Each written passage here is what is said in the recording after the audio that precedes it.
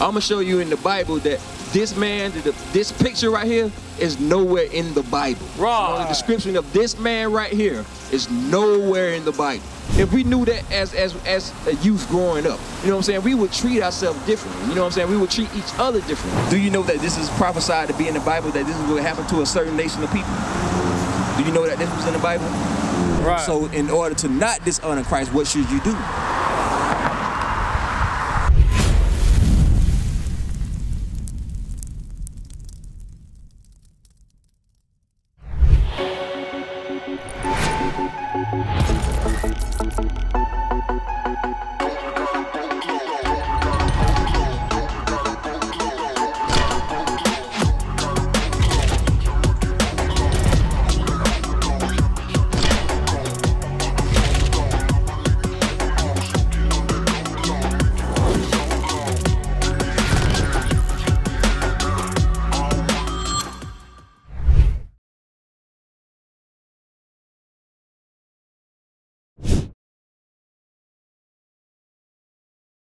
Yeah, hey, how you doing, my brother? I want you to take a look at this sign right quick. Like, on one side is what we're called in the Bible, and on the other side is what we're called in society. Where you see yourself at on the sign right here? You say American black. You're American black. So you're from the tribe of Judah. Say again. You're black. What is your father? He's black. And Spanish. My mom's white. Your mom is white, but your father is black and Spanish. Okay. Give me that in Book of Numbers, chapter 1 and 8, because this is how we determine, you know what I'm saying, our lineage or our background or where we come from according to the Bible. Because that's what we are here teaching, who we are according to the Bible and what it takes to get into the kingdom of heaven. I know as you was walking up here, I asked you, you know what I'm saying, who you are. Most of our people would know it. They would say like African American or Baptist or something like that. That doesn't even really make sense. You know what I mean? But read this. Numbers chapter 1, verse 18. And they assembled all the congregation together on the first day of the second month. So they gather everybody together, right, on the first day of the second month. Read. And they declare their pedigrees. So when you hear the word pedigree, what comes to mind when you hear the word pedigree? Think about breeding a dog. When you breed a dog, yeah, that's like your lineage. It tells you exactly what you are, your pedigree. So it declares their pedigree, read, their lineage, who they are, read. After their families, by the house of their father. So wherever your father is, that's what you are. See, my father would be considered American black man. So I would say I'm a black, right? So I'll be from the tribe of Judah also. So that's what we are here teaching our people, who we are according to the Bible and what it takes to get into the kingdom of heaven. What makes you think that's so important? You know what I'm saying? Why do we have to come out here in our streets and tell our young men and tell our young women, even our older people, who we are according to the Bible?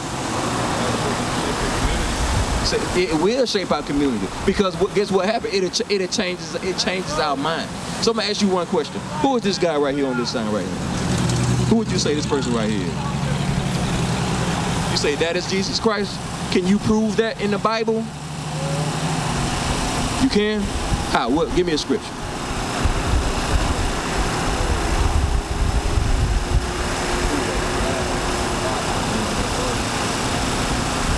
Okay, so this is what we are here to do. When we say something, when we ask you a question, we're gonna make sure, because we want you to do the same thing. So we want you to, if I ask you to give me a scripture, right? Because we're gonna give you everything that we know out of this Bible. And yeah, okay. So I'm gonna give you some good news right now, because you say that you think that this man right here is Christ. I'm gonna show you in the Bible that this man, this picture right here, is nowhere in the Bible. Right. The description of this man right here is nowhere in the Bible.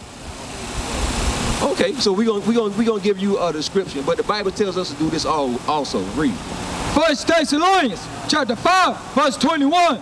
Prove all things. I'm gonna tell you right now, I'm gonna prove to you that this right here is not Jesus Christ at all. Alright?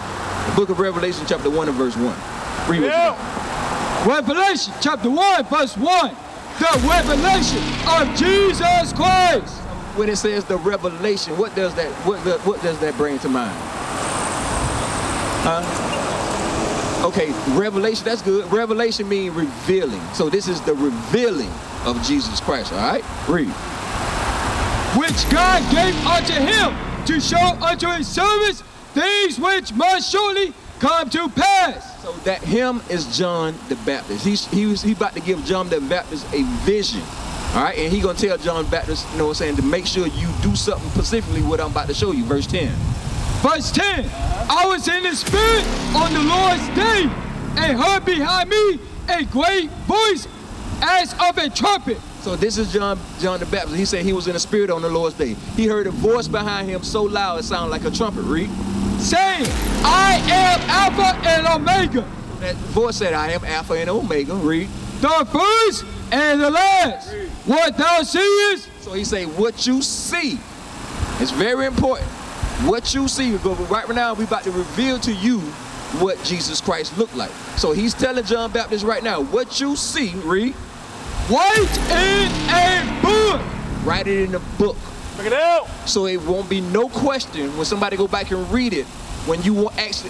So from now on out, when somebody tell you or ask you what Jesus Christ looked like, we're about to let you know right now. So after this, you should not have a doubt in your mind. You know what I'm saying? What Christ looked like. All right, read. And a sinner. Verse 14. His head and his hairs were white like wool. So when we think about wool, what do you think about? Thick curly hair, right? That's so right. This man right here has thick curly hair. No, it's straight as an arrow, right? Right. One strike. Read. As white as snow. And it's not white, right? Read. And his eyes were as a flame of fire. So when it says his eyes was as a flame of fire, that means his eyes was red because Christ drank wine moderately. You know, they call him a wine bibber. You know what I'm saying? So and you can see all these pictures. This guy's eyes right here just as white, you know what I'm saying, just as clear as they want to be, right? You with me, bro? What your name is? I'm sorry. Say again. My name's Intelligence, Tony. All right? So it says his hairs were white like wool, you know what I'm saying, as white as snow, and his eyes was as a flame of fire because he drunk wine moderately. His eyes always stayed red, right? Read. And his feet. Now we're going to talk about his body. So it says, and his feet, all right? Read. Like unto fine brass. So when he was looking at his feet, he said, okay, his feet look like fine brass. What color is brass? Brass, yeah, with a B. Yeah, it has a brown tinge to it, like a penny almost, right? Brass, right? Read. Now that's we gonna see. He gonna tell you just how brown, or just how brown his feet is. All right, read. As if they burn in a furnace. If you take that brown and you burn it, what color is it gonna turn? It's gonna turn black, right? That's right. So is this man right here black? In any way, form, or fashion, you don't see that, right? So as we have up here a more clearer depiction of what Christ may look like. We're not saying that this picture right here is Christ, but as we read, this is what more Christ probably would look like, a black man, just like me and you. You understand what I'm saying? This is the true depiction of Christ. So when now you ask, you know what I'm saying, what Christ looked like, you will know that Christ is a black man. You know what I'm saying? Just like me.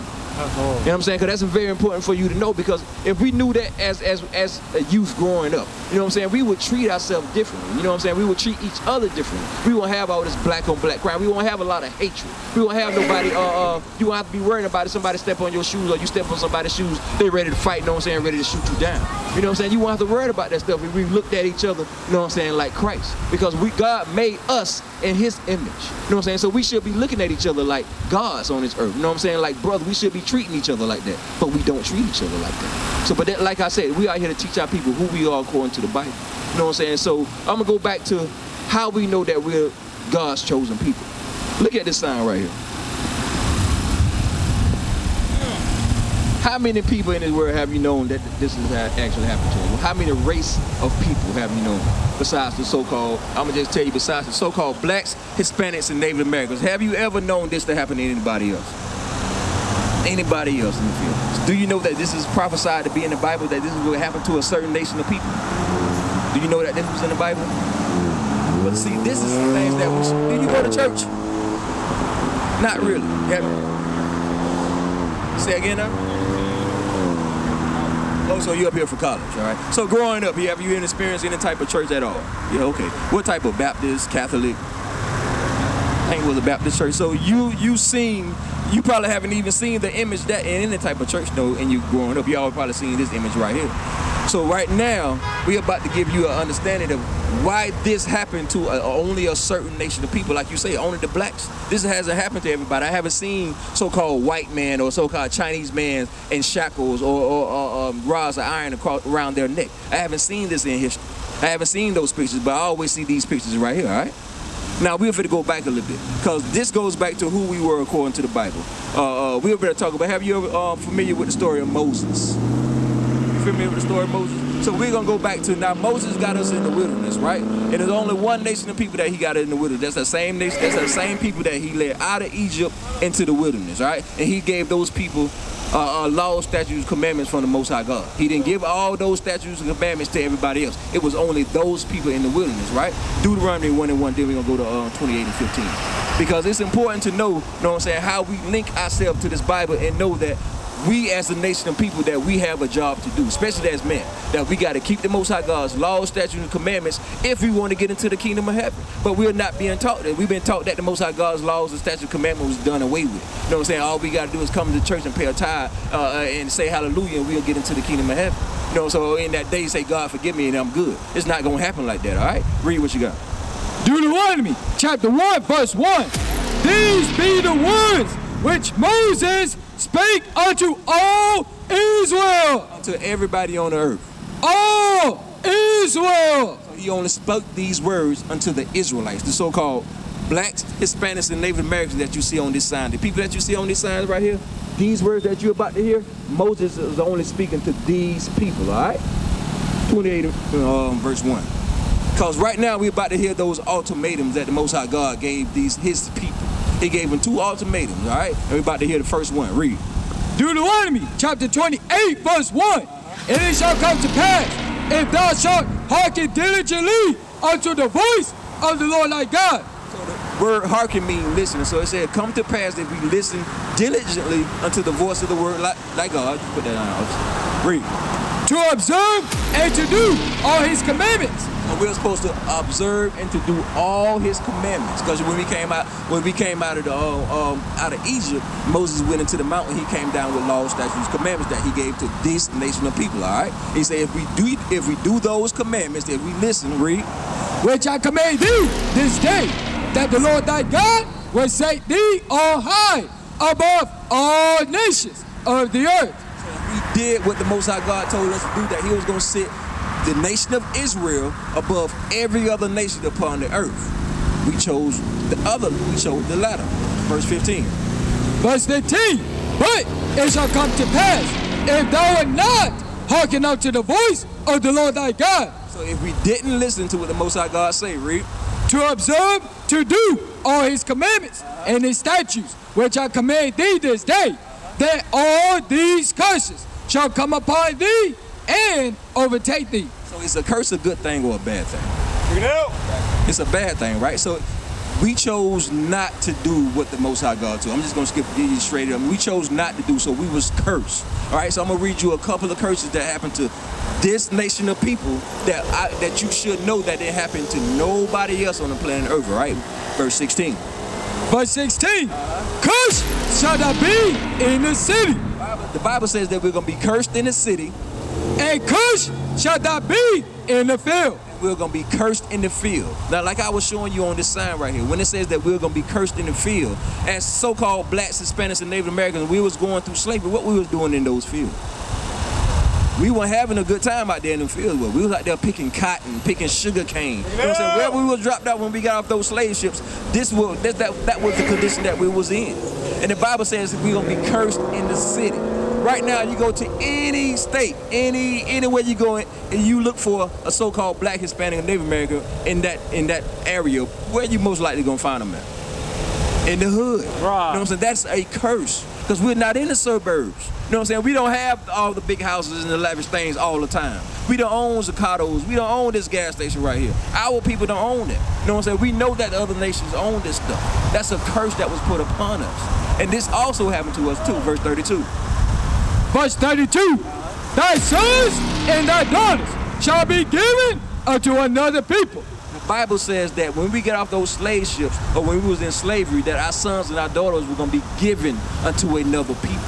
That didn't happen to everybody else, right? And this is how I said it will happen. Read.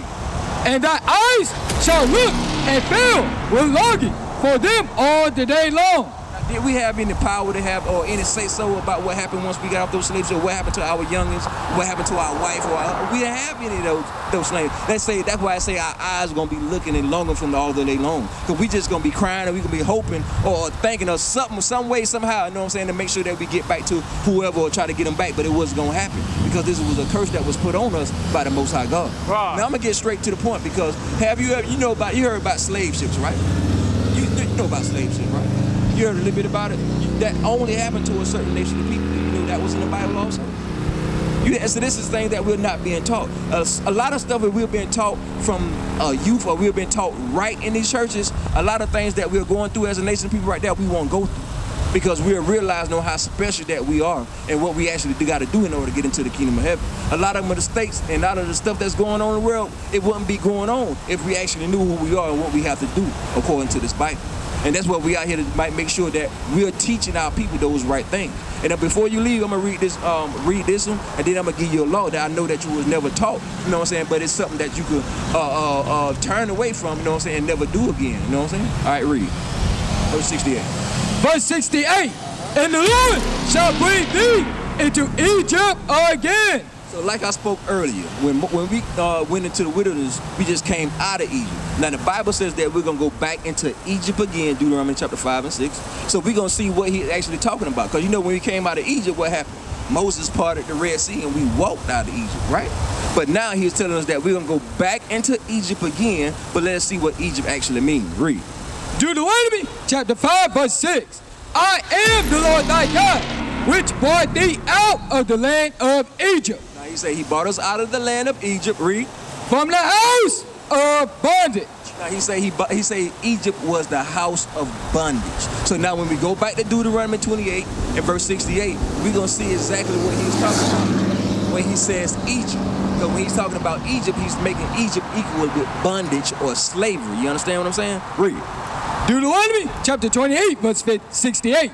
And the Lord shall bring thee into Egypt again with ships. So how did we, like I said earlier, we walked out of Egypt. Now he said we're going to go back into Egypt again, which is slavery, right?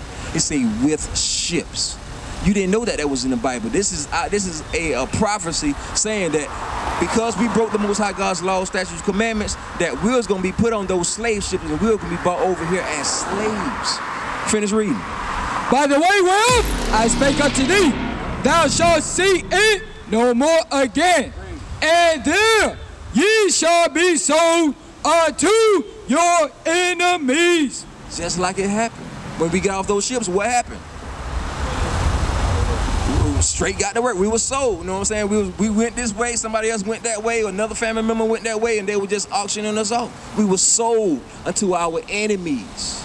And we know who those people were that was buying us off those slave ships. The so-called white man, the so-called Arab, even the so-called African man. All these other nations had something to do with our slavery. Right. I saw your eyes kind of got big when I say the so-called African man. Why your eyes did that? You expect that because you think we're the same people, don't you? Give me that. The Bible is very specific. That's why I asked you this question. I saw your eyes buck a little bit. No, we're not Africans. That's right. We're Israelites. We're God's chosen people. Right. You know what I'm saying? We may come from that continent or that area. You know what I'm saying? But we're the greatest people that ever walked this planet Earth. You understand what I'm saying? Read what you got. Exodus chapter 11, verse 7. But against any of the children of Israel shall not a dog move his tongue. He said, not against one shall not a dog move his tongue against the nation of Israel. That's what he's talking about. All these other nations, he's called them dogs. We don't get this Bible rough and raw like we should. You know what I'm saying? When we get the Bible the right way, it make our eyes buckle. You know what I'm saying? It opens our mind up. It makes us understand, okay, something going on here because I haven't never heard this like I heard it, like I'm hearing it now. You understand what I'm saying? Read it. Against man or beast, that ye may know how that the Lord put a difference. He say I put a difference between the Egyptians, Africans, and Israel. in the so-called, in the nation of Israel, the so-called blacks, Hispanics, and Native Americans. He said, we're not African.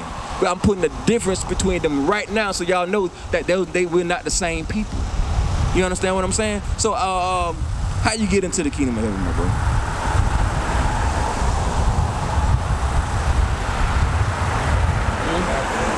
Say again? Following what doing. Well, that's good. But the Bible is very specific. I'm gonna give you the 2 more scriptures, and then we're gonna be ending it. All right? Read. Matthew chapter 19, verse 16.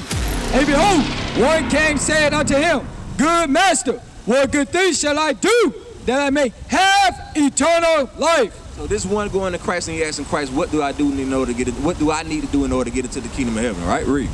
And he said unto them, Why callest thou me good? There is no good but one, that is God. So there's a distinction between Christ and God, all right? He just gave it to you. He said there's only one that's good, that's God. Read.